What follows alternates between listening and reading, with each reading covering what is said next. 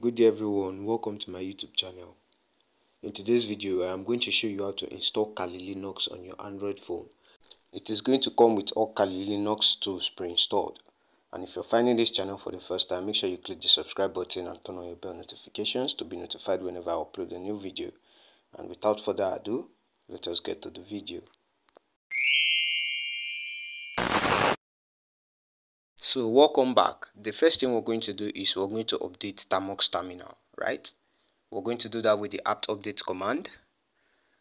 And after updating your terminal, you're going to give Termux storage permission. You're going to do that with the command termux-setup-storage, okay? And you're going to click on enter, and that is going to give Termux, the storage permission that it needs to access your internal storage files. Now, after giving Termux storage permission, the next thing we're going to do is we're going to install a package called wget, and wget is the package we're going to be using to import the script that allows us to install Kali Linux. Alright, so you're going to install wget with the command as shown on the screen.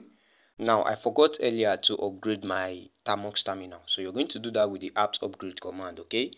Now, once that is done, the next thing we do is to download the installation script for Kali Linux, and you're going to do that with this command. I'm going to be leaving the command in the description below, so you can just easily get it from there. Now, once the script has been downloaded, we're going to give it the permission to execute itself, okay? And you're going to do that with the chmod +x command, right? And after that, you're going to see that the file is going to turn green, okay? And now you're going to use the command / the file name to install Kali Linux on your phone. So as you can see on the screen, there's 3 lists of versions. You can download the full, minimal, and nano version. I'm going to suggest that you download the full version because this is the version that comes with all the tools pre-installed, okay? Which is option 1. You're going to click on that, and the download is going to begin, okay? And you're going to wait. It is going to take a lot of time for Kali Linux to finish installing, so give it all the time it needs. And once the download is complete, you'll be asked if you want to delete the root.fs file, okay? You can click on yes, you can click on no if you want to keep the file.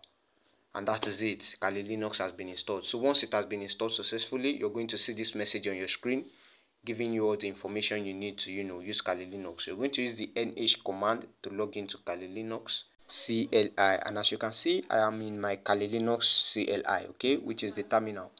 So now, to connect to the GUI, you're going to need to create a password for your GUI, okay? To do that, you're going to use the command kex password as shown on the screen right now, right? And after this, we're going to connect to the GUI, and to connect to the GUI, you're going to just simply use the command kex, which is KEX, okay? And you're going to click on enter, and it is going to launch you on a VNC server, okay? And it is going to launch you on the port 1, which is the localhost 1, okay? As you can see, 5901 there.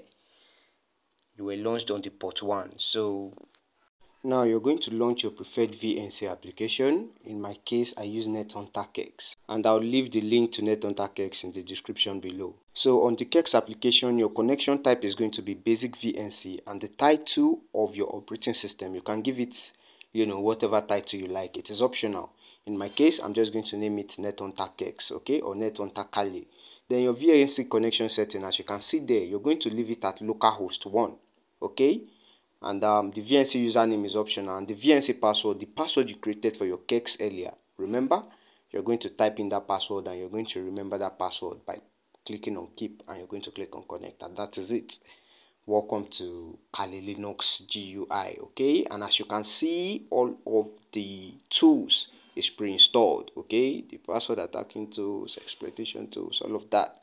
And it is important to know that to use most of these tools, your phone needs to be rooted, okay? You need to root your Android phone, but if you're using a non-rooted phone, some of the tools can still be used, but most of those tools need you to root your phone actually, okay? So this is it. You can install, your coding programs, your programming softwares, and basically all of that. You can run your Kali Linux command. Everything you can do with Kali Linux on your computer, you can do on this Android phone, okay? And that is it. That is how you install Kali Linux on your Android phone. The browser is working perfectly fine, okay? It uses Firefox browser, and that is it. And the most important part, it is important that when you finish using your Kali Linux, you disconnect your Kex VNC, okay, to avoid error when trying to connect next time, okay.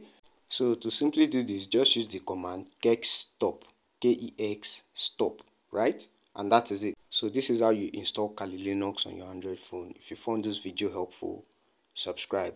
Thanks for watching. I hope to see you in the next video.